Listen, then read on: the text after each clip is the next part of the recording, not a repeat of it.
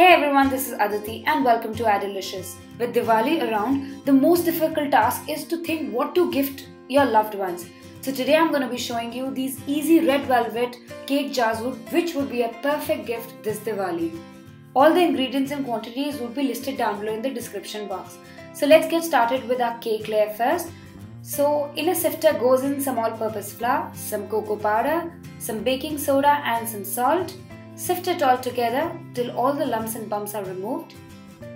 And now in a separate bowl, let's mix our wet ingredients. I'm considering sugar as my wet ingredient. So with the sugar goes in the buttermilk, the oil and a splash of vanilla extract. And then give it all a good mix till everything is nicely mixed through. Now to give the cake that gorgeous red color, I'm adding some red gel paste color. I don't like to use liquid coloring in this, I like gel based colors. Give it a good mix, and now that our dry and wet ingredients are ready, it's time to pour in the wet ingredients into our dry ingredients in two addition. Add half of the wet ingredients into the dry ingredients and whisk it. Then pour in the remaining wet ingredients into the batter and give it a good whisk till everything is nicely mixed and you have a smooth batter like this. Before adding my vinegar to my cake batter, I'll make sure my 9x13" baking pan is greased and lined with parchment paper at the bottom. Once that is done, add the vinegar to the cake mix and mix the vinegar in the batter till it's nicely mixed through.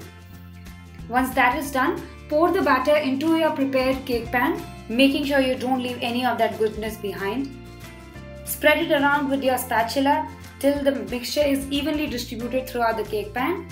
Swirl it around and then give it a good tap on the bench to remove any excess air bubbles. Now it's time to bake it in a 180°C preheated oven for about 15 minutes.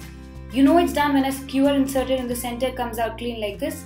Leave it in the pan to cool for 10 minutes and after that, run a knife around the sides of the pan to release the cake from the sides. Flip it onto a tray and then flip it back onto a cooling rack. Cover it with a clean tea cloth and let it cool completely. Now to give my cake jars that extra festive touch, I'm gonna add a 2D diya on top, for which I'm gonna need some fondant. So roll out some red fondant to about 1/16 inch thickness. Cut it into two. And using this plastic stencil, I'm going to add some detailing on my diya. You can skip this step if you don't have a stencil. You can easily find this at any cake decorating shop.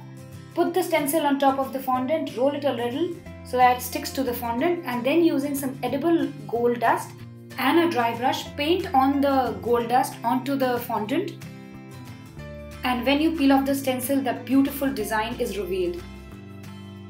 And then using some round cutters, I'm going to cut the shape of the diya like this. First using the big cutter and then using the small cutters to create the curved edge of my diya. Just make sure the size of the diya you make is not bigger than the mouth of your cake jar.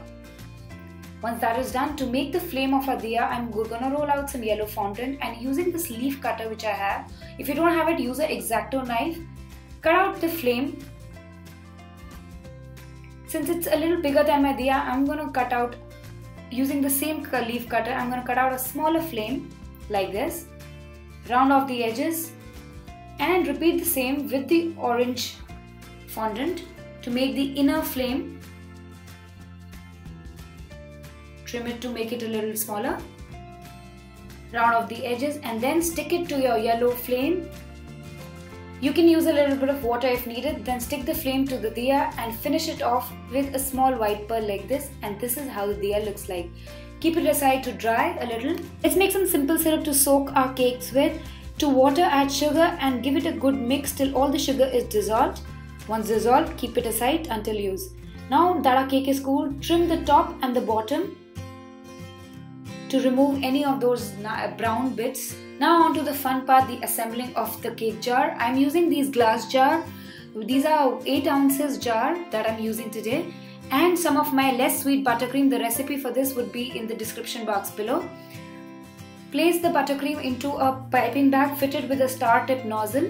And then using a round cookie cutter, cut out circles from your cake. The size of the cutter should be the size of the base of your cake jar. Put it inside the cake jar. And then using some simple syrup, soak your cake layer so that the cake remains nice and moist.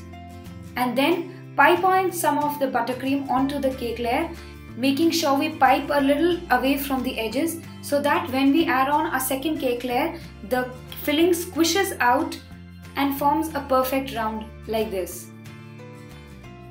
Then add in the soaking syrup again, pipe on the filling and add your last layer and secure it in place, and then add in the simple syrup again. And for your final layer of frosting, this time pipe the buttercream on the entire surface of the cake. Then add in your fondant diya and close the jar. This is how you make cake jars. Isn't it so easy? Do the same for however many jars you need. If you don't want to bother making with the diya, then you can add some sprinkle like this. Even those look so beautiful. To dress up my cake jars a little more, I'm going to use some ribbons, some paper doily, a marker and some craft paper.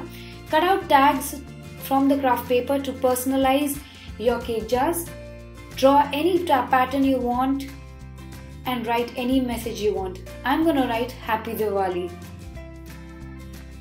Punch out a hole in your tag and then put the paper doily on top of the cake jar and secure it with a ribbon. Place your tag in the ribbon and then tie a beautiful bow to finish off your cake jar. Once done, this is how they look. Aren't they so pretty? They'll be a perfect gift for anyone. Homemade gifts are a perfect way to express your love to your family and friends and show them that you care. Anybody would be happy to receive these beautiful cake jars. I hope you give this one a try, and if you do, don't forget to share a picture on my social media, which will be listed down below in the description box. And if you still haven't subscribed, click that subscribe button right away for more easy and delicious recipes. Until next time, bye bye.